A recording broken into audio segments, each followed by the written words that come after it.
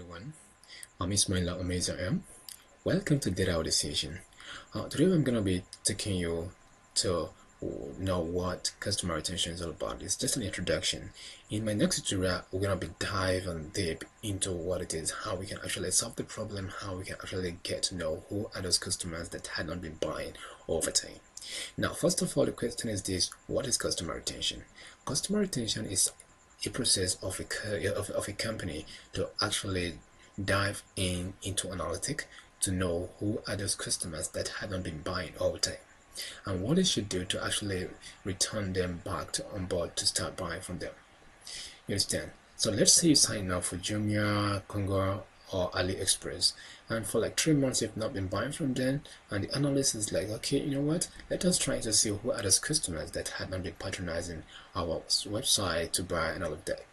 Now, the analyst is going to use this customer retention idea to just get everybody who had not been buying from them.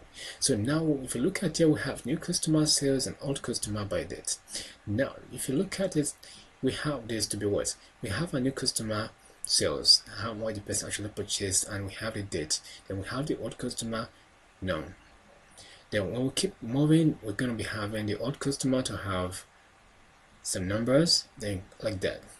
And here is going to be giving us the numbers of people that actually signed into our website and purchased. Here I can't give you either purchase or not, but this person actually signed into the website, or this person came into the store. You understand? Now you see, we keep having it, dates keep changing, and the number as well keep changing. Total customer that we have in the store that very day. So now when we come right here, we have the best 8 customers we have, and how many times they've actually purchased from us. 13 good times. This person has actually purchased 13 good times as well. This person 9 good times, while this person purchased 13 good times. You see that? 10 good times. And we have our sales rep. This is the sales rep that is actually helping us to sell. If I draw it down to what? To Bob. So what am I going to see? I'm going to see something different. Now, before it loads, let's see what this one is all about. We have repeated sales. This repeated sales is not actually money. No, what it is that this is how many times our customers repeated buying from us. Repeated their purchase, coming to our store, actually logging into our website to make purchase. This is how many times they've actually done that. Now, if you look at here, what actually happened right here is that we have customer name and we have last purchase date. So now, what is going on here? What is actually going on here is that we want to know how many days this customer has not been buying from us. Now we have it to be what, 35 days. We have this customer to be 28 days, 43 days, 43, 40 days, 32 days, and 23 days. And we have this customer as well to be 115 days he had not been purchasing from us. Now what do? You send this to what? To the marketing department to remarket to these people, to repeat to these people to actually come back and back because we have new offer. Now let's see.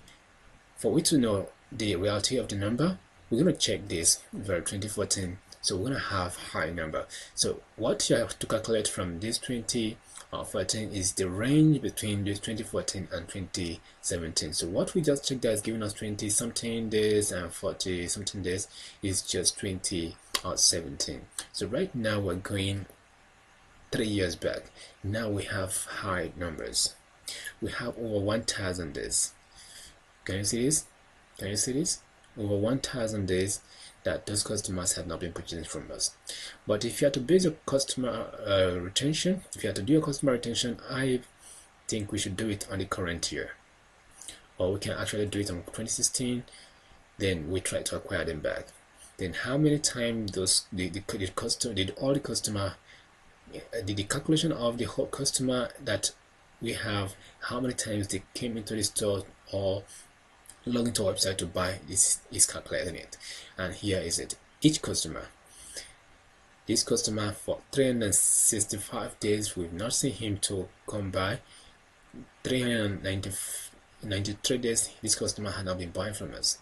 So this is all about it. So what I'm going to do is for me to show you how I did this in my next tutorial. This is just an introduction to this very because called customer retention. So we're gonna be doing this in the details. All you just gotta do is for you to subscribe to my channel, because I'm gonna be dropping the video very soon, just to break it down for you guys to know how this works and how you could always use this to actually make more sales, bring more customers. So here's the DAX functions that is actually making all this to happen. Just this is actually for the new customers, so I'm going to be making this afresh. Then you're going to get to know what it is that is happening right here. So thank you very much for watching. If you've not subscribed, please do subscribe to my channel, because I'm going to be dropping a video that's going to explain all this to you guys in no time. Thank you for watching. I appreciate it.